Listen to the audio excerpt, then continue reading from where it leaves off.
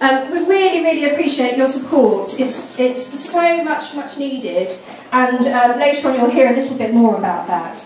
But first of all, I'd like to do a couple of thank yous. I'd like to thank June Howell-Jones and her wonderfully brilliant committee. I've met a few of you already. Fantastic job.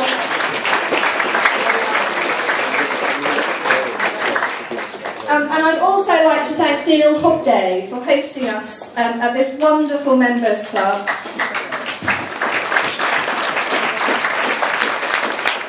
Some of you weren't able to hear Neil when he was speaking at the very beginning of the event, but Neil, thank you very much. So before we move on to why we're all here, I wanted to give you a little bit of a quick quiz on some of the fundraising activities that you can take part in. So I've seen lots of stickers, so I suspect many of you have already bought raffle tickets. The raffle will be drawn at half-time over here. I'm hoping that you have now all seen the wonderful silent auction lots. Please do still come up and place your bids. The silent auction will close after the live auction. The live auction, hopefully you've seen in your programme all of the lots, will be led through that by Robert Hall. Thank you, Robert, for doing this for us. And then there are a couple of other things. So on your tables, I wonder if you could all just have a quick conversation and identify which one of you's birthday is closest to the 7th of November. You may not know, but Marie Curie's birthday was the 7th of November. We've got some lovely, lovely goodie bags, so once you've identified who on your table is closest to that date, let yourselves know to our volunteers who've got a little gift for you. 30th of November. We'll go up there. Well, you're the closest.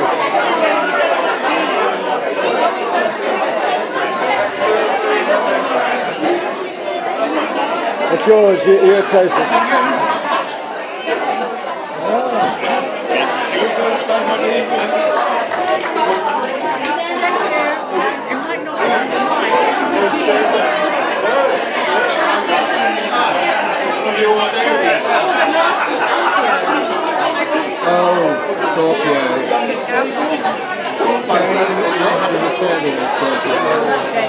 Very loving, very attentive, and then suddenly they go in a black mood and you don't know what you've done wrong. You don't know what you've done wrong, and they... Oh, there's always a sting.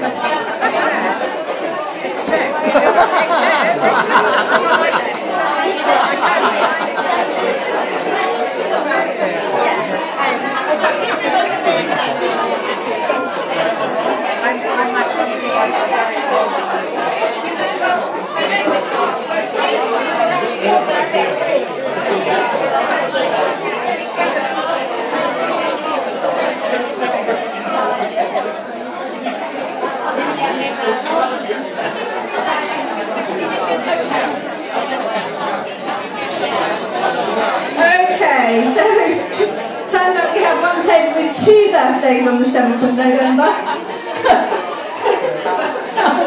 Luckily, crisis averted.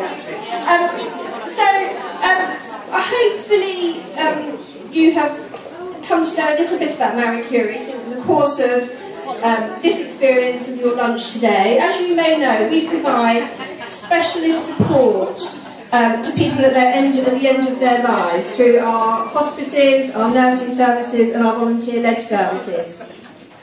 What you may not know is that we currently provide support to about 40,000 people across the country.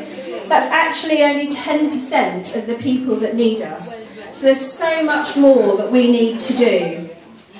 And the other thing that's something to bear in mind, at the moment, there's 400,000 people that need our support. But over the next 10 to 15 years, that number is going to increase to 500,000. So again, there's so much more that we need to do as Marie Curie.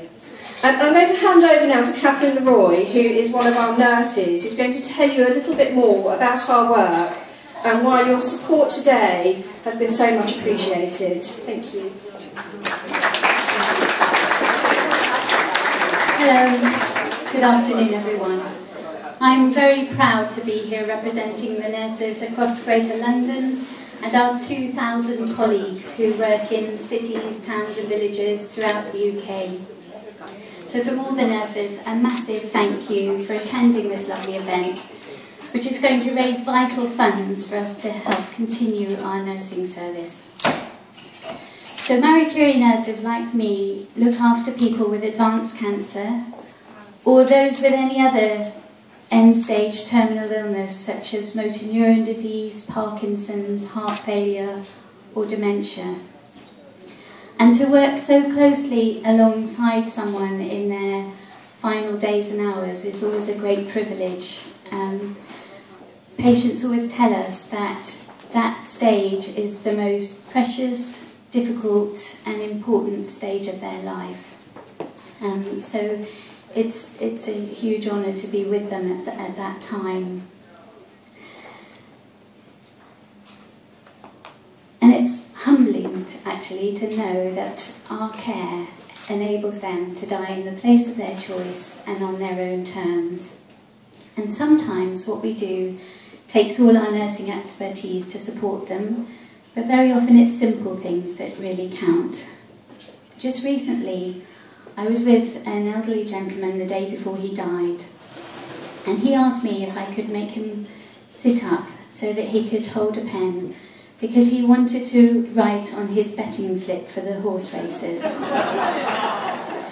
And he was so weak that he could barely hold the pen, and he kept losing concentration, so it literally took him about 2 hours to get down what he wanted to put on the form.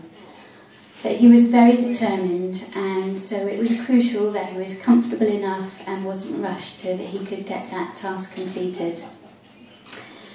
And it was also very touching to see the look on his face when he knew that he'd done that for the very last time. One of my colleagues was actually with him when he died. It was Saturday afternoon. He was in his own bed at home with all his family around him, and Channel 4 racing was on the TV. So it was actually the ending that he would have wanted, I know that, and his family knew that, and that's what we aim for. We also have 9 wonderful Marie Curie hospices across the UK. They provide, that we have one in London, in our London Hampstead hospice, and in other areas in the UK. They all provide specialist inpatient care and a fantastic range of day therapy services. And whether you're a patient, a relative or a visitor, from the minute you go through the doors, you get the most amazing care and compassion that's second to none. So those are very important places. But actually, still most people would prefer to be cared for at home at the end of their life, where they feel safe and where they can have their own things around them.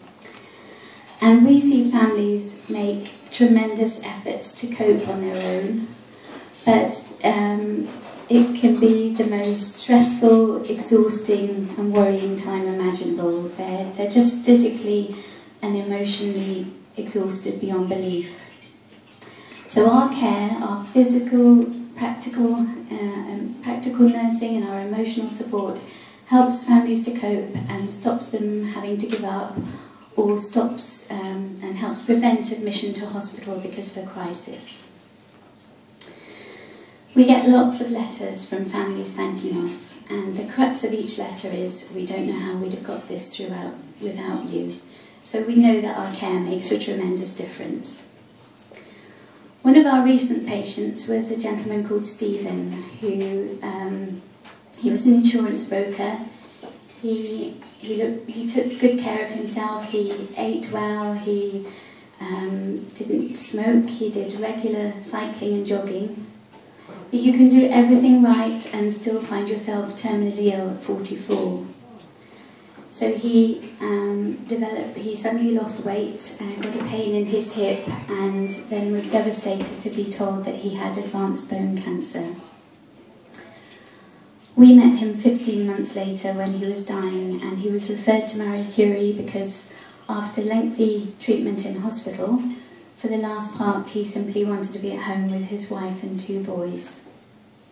So we provided care overnight and during the day, and our care overnight meant that his exhausted wife could get some sleep, knowing that he wouldn't be in pain or anxious in the early hours, which you can imagine is when fears and worries can tend to build up. Stephen really inspired me with his strength and his courage, and he often used to say, "I know I'm dying, but I've got so much to do." And it wasn't hard to see the sort of panic that he often felt. But whenever he was really stressed like that, he used to say to me, could I put on the CD of Louis Armstrong singing "We Have All the Time in the World?" And that just calmed him down better than any medication. And because he was at home, Stephen could take advantage of his better days or stronger moments in a way that he simply couldn't have done if he'd been in hospital. So sometimes we helped him into the garden and he was able to watch his boys kick a football around the garden, which he loved. Sometimes it was simple things like propping him up in bed so that he could get the paperwork done that he wanted to do, or when he was very weak, holding the phone to his ear so that he could speak to his brother in Australia at 3 AM. There was a lot we could do to help. We answered the family's questions and just gently guided them through everything so that they did cope until the end. And Stephen died at home, at peace, with his family, and leaving them with the best possible memories, even of his very last days. So I hope you can see why our nursing service is special. After he died, Steve and his boys went straight into the garden and kicked their football around, and I remember feeling very proud that Marie Curie had enabled him to die at home so that they could do exactly that, because it felt just the right thing for them to do and exactly what Stephen would have wanted. So all the care that we provide is totally free of charge to patients and families, as it should be. But the charity has to raise £20 for every single hour of nursing. That's already a mammoth task, and we want to reach even more people, which is why we need you and why we're so very grateful to you for your support today. So I know many of you support us already, but if any of you can think of any way, financially or otherwise, that you can support us in the future, we'd love to hear from you. And today we hope you'll bid as generously as you can in the auction to follow, and all the money raised will help someone who's terminally ill. I can't think of anyone who tries harder than we do to make sure that someone is cared for in the place of their choice and has a peaceful, dignified death and does leave their family with the best possible memories. It's very rewarding for us to know that we've been able to provide them with the best care possible, and we hope you'll find it equally rewarding to help us. So thank you, and have a lovely afternoon.